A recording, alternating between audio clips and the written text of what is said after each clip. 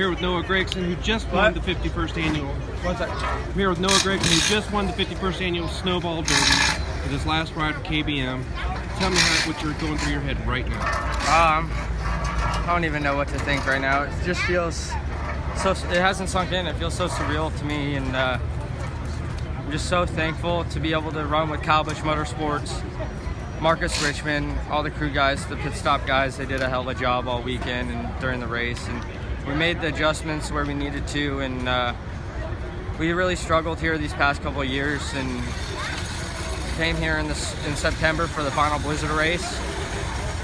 Ended up really struggling really bad, and I'm thankful we struggled because I knew what we needed to work on and how to resolve the issues. So came here Thursday, did 4 30-lap run or 3 45-lap runs in practice. Everybody was counting us out, and qualified 8th.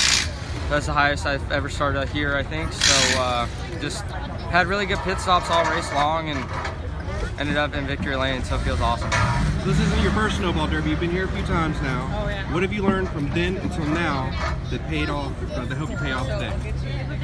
Really just it's a long race, saving tires. I maybe saved tires a little too much and was a little too conservative at the beginning of the race, and I was a little sketched out there on that last restart. I didn't know how good it seemed like those guys could fire off a lot better than we could there at the end of the run, but we just out-muscled them throughout the whole entire race, out-raced them, and led the laps that counted there at the end, and ended up with the checkered flag.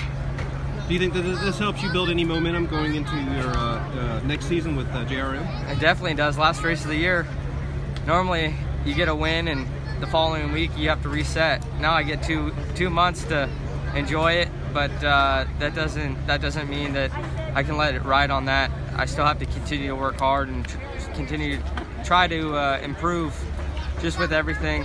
Moving over to junior motorsports, it's a new challenge for me, racing full-time in the Xfinity Series next year, and just been so thankful to be able to run with Kyle Busch Motorsports, and just got to keep on working hard, striving every day to get better. And finally, I ask this to everyone, why the Snowball Derby? Why not the Snowball Derby? It's the biggest in the country. Best drivers, it's a long race, and the coolest trophy. That's Noah Gragson, winner of the 51st annual Snowball Derby.